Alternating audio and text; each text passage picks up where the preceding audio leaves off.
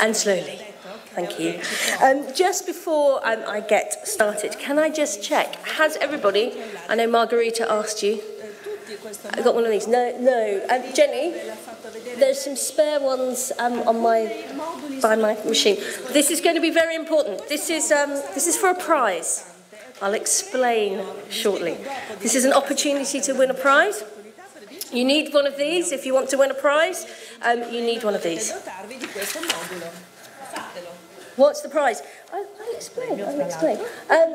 Yes, but sorry, actually, let me just check the presentation. That's not open on the first slide. So let me just get that sorted out. Margarita, sorry, can you... so it's from... Yeah. There we go. Oh, no.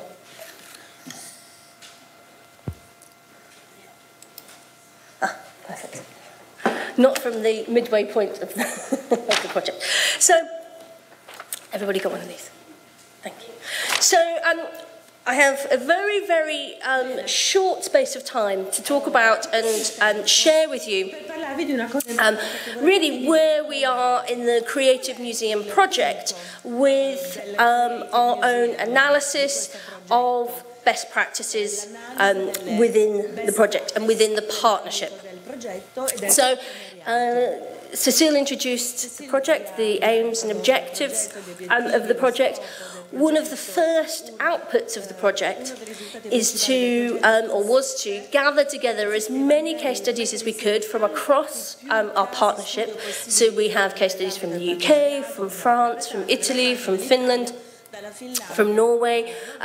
Don and Jasper also contributed case studies, also from Croatia.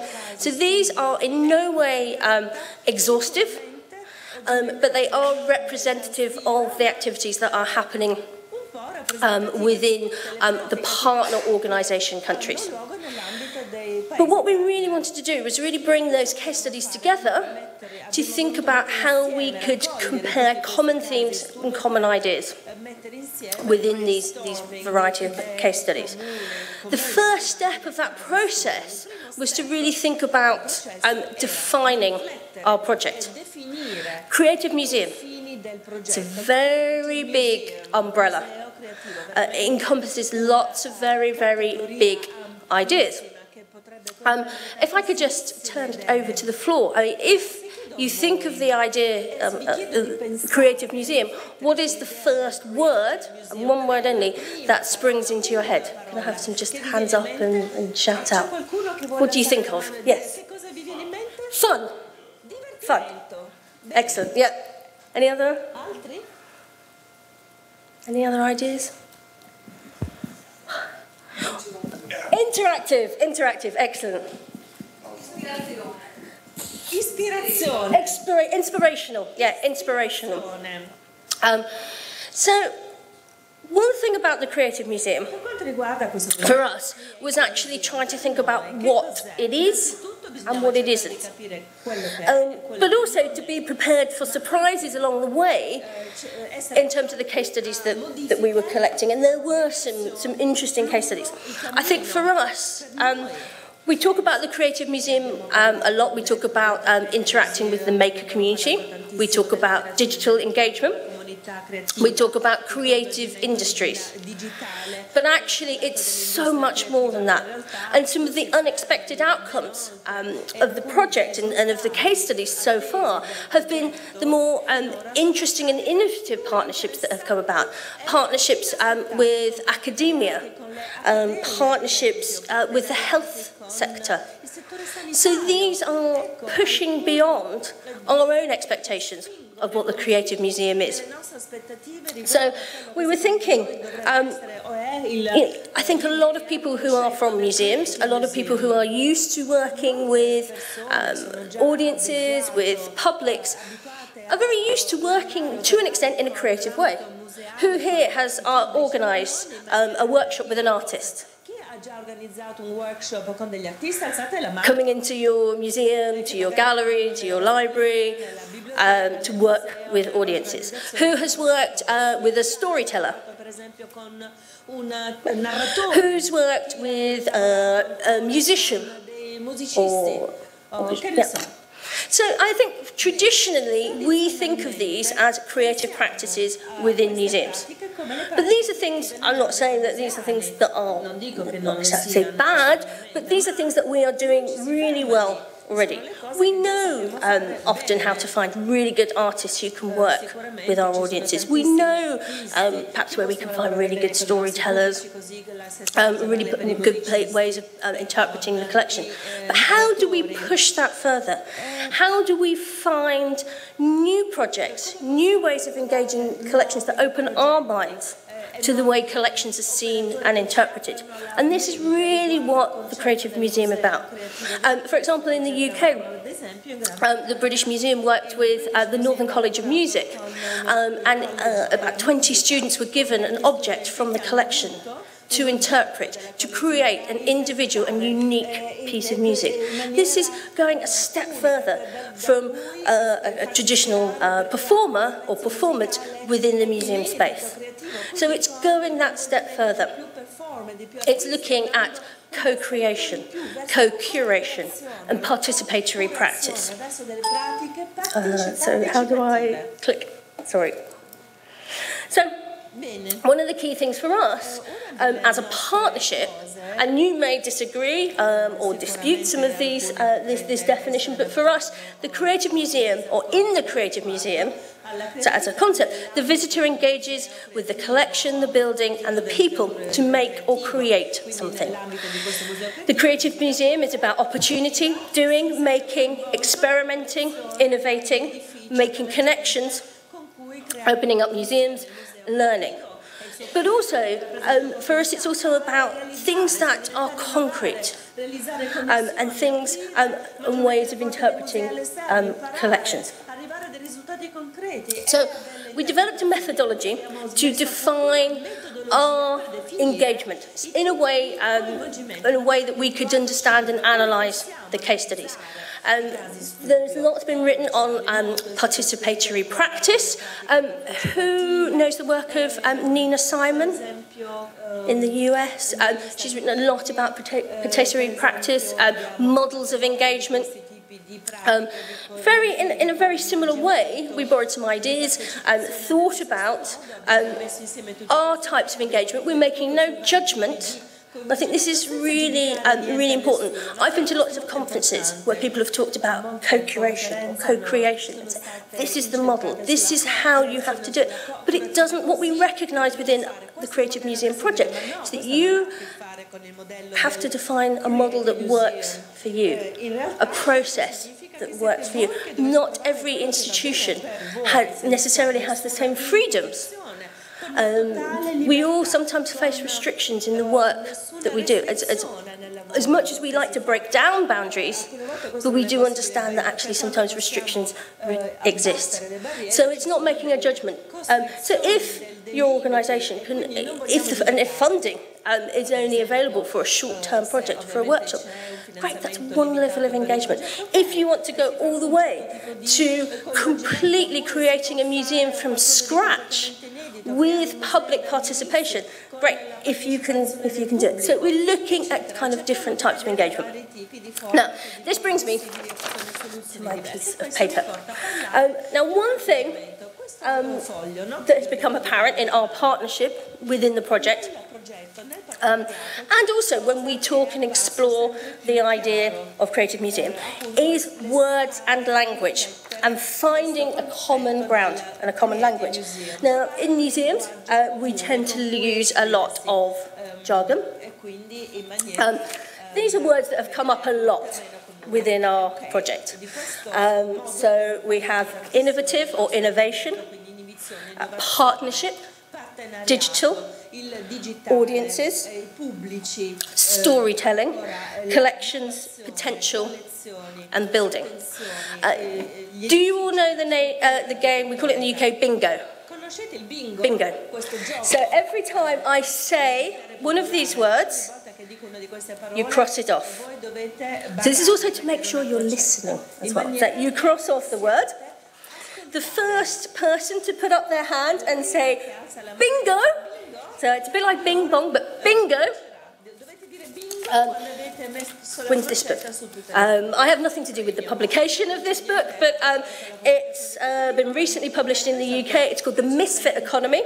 And it's not about museums, but it's about, it's called Lessons in Creativity from Pirates, Hackers, Gangsters, and Other Informal Entrepreneurs. So it's just to keep you listening. So, yes, I'll beware. Questo per tenere alta la vostra attenzione, naturalmente.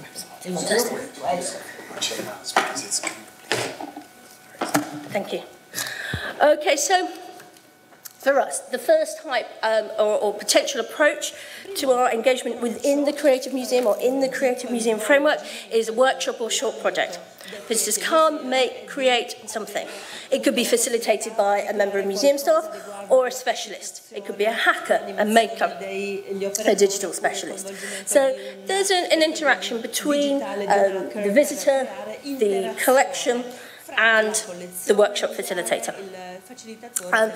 What we're seeing across Europe is this increased commitment to dedicated spaces within a museum where creativity can take place. And that could be a maker space, a fabrication lab, a hacker space. It could be a dedicated digital space, a computer area. So this is a space where visitors can come and participate in the creative process. Longer term engagement. Visitors engage with the museum over a period of time. This is what we see more in co-curated projects, co-curated exhibitions and displays. Another step, visitors remix the museum or remake the museum to reinterpret collections. The visitor themselves is taking a much more active engagement within the process, within that dialogue.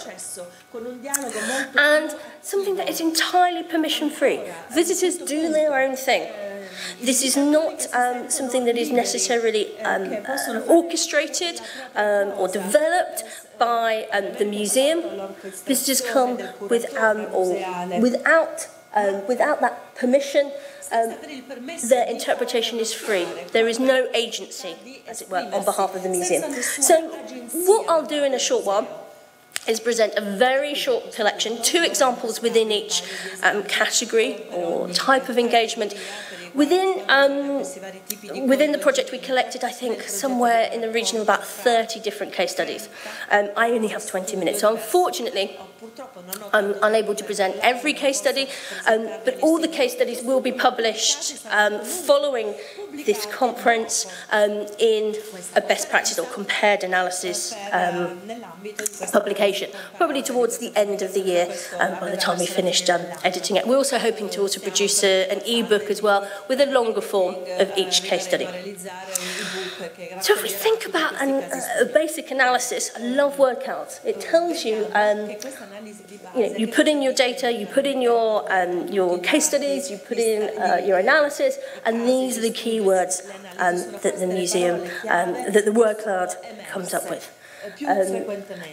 You can't mark these off on the sheet. I have to say them, not read them.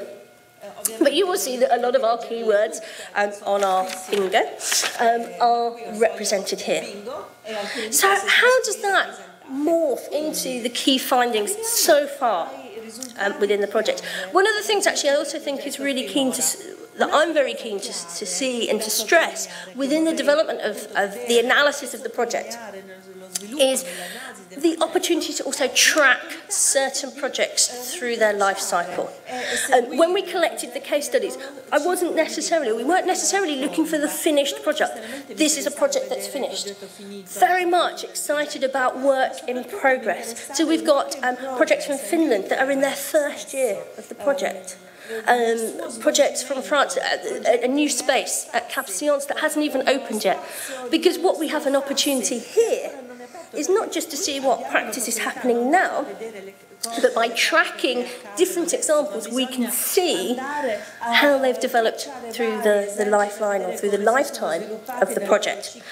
We have 3 planned written outputs for the project. This is the first one. So we're just coming to the end of our first year of the project. We have a small analysis after our Museum Mix training, which you'll hear about more about Museum Mix, which will come out probably in the middle of next year. And then our final publication will be a toolkit that represents the lifestyle of the lifeline of the project. So the key findings here, lots and lots of keywords. Communication. Language is so important, and finding a common language. What we found is that Jenny illustrated it really clearly. The communication with the science gallery, communication with the maker community, and meeting the expectations of communication. People have different formats of communication. Some people will only respond to email. Increasingly, some people will only respond via messaging services. They won't necessarily pick up the phone. Some people like to meet. Some people are quite shy. They like to be in their own space. So it's finding common ground of communication and not underestimating that.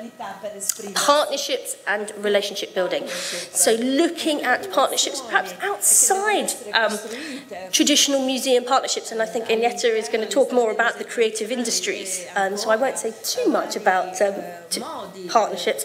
There's also been a really useful toolkit that's just been produced by the Northern Ireland Museums, which is talking about working with creative industries, and that toolkit also shares lots of the ideas that we've also been exploring within the Creative Museum.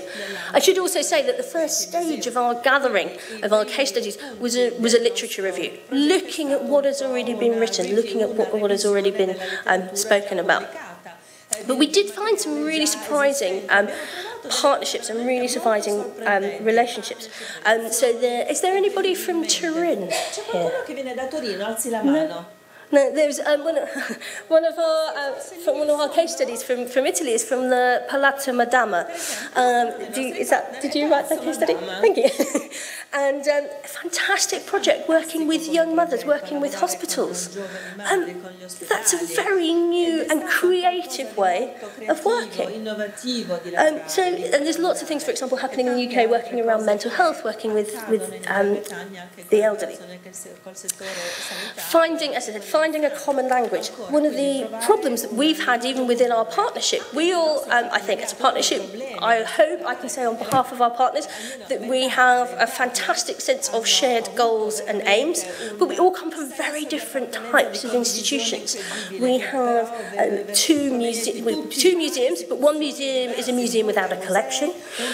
We have a hacker and a maker. We have the Finnish Museums Association and a collection of museums in South Trondheim in Norway. So it's a really mixed partnership, and even between us, trying to find a common language and trying to find that common language between you and the people that you're working with.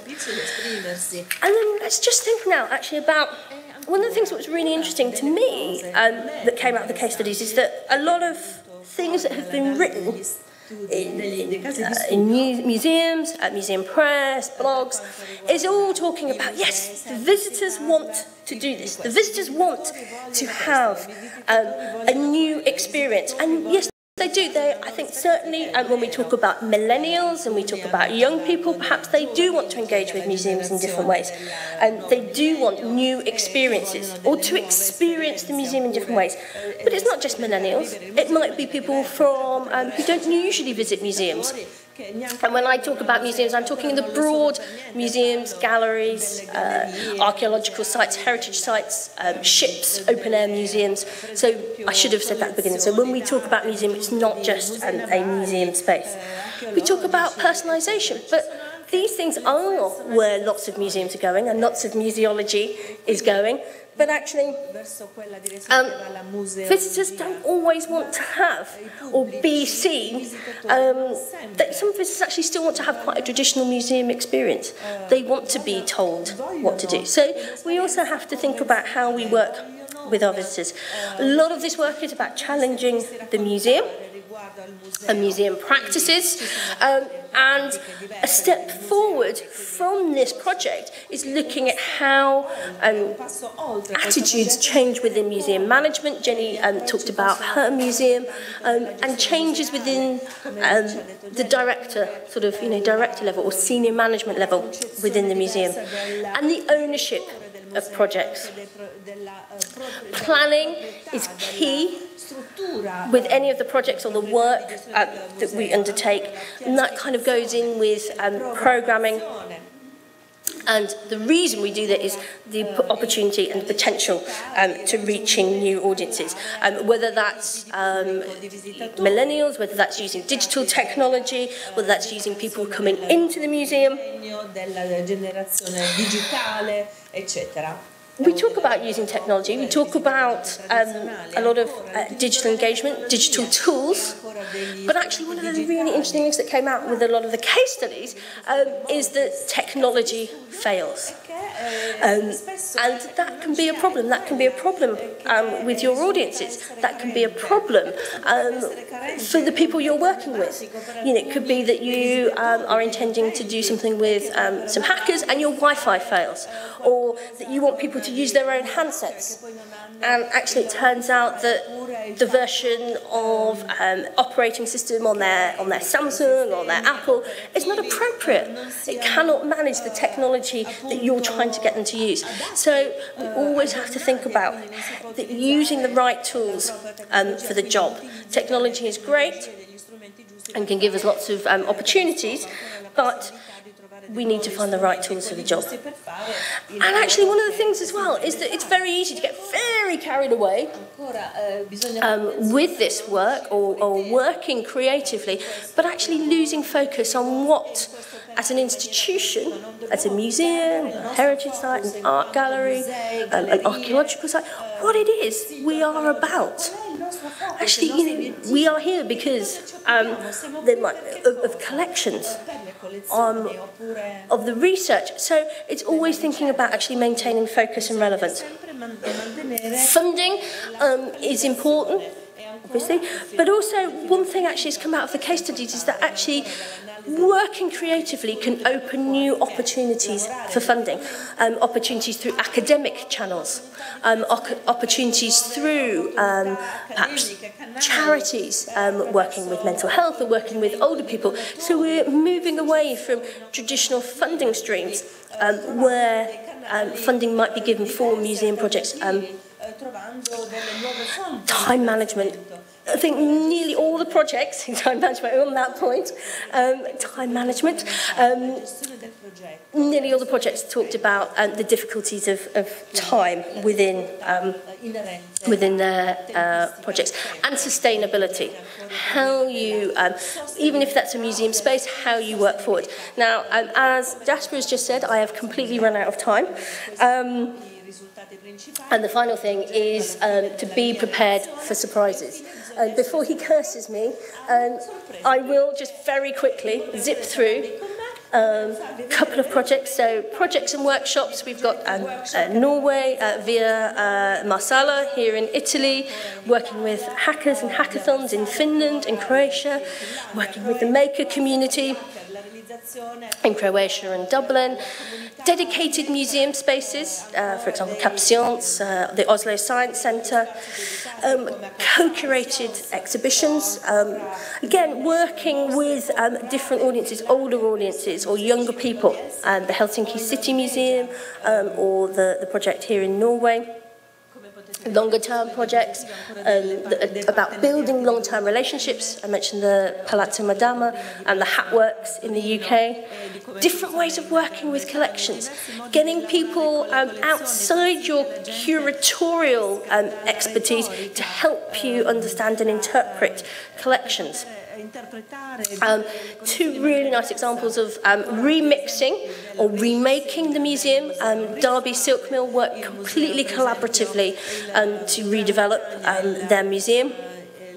Museo Mix you'll hear from, and permission free. I really strongly suggest it's not a European example, but Museum Hack in the US. It's an interpretive project, it's a storytelling project, it's a storytelling experience, very, very innovative. And then Traces in... Ah, thank you! Well done!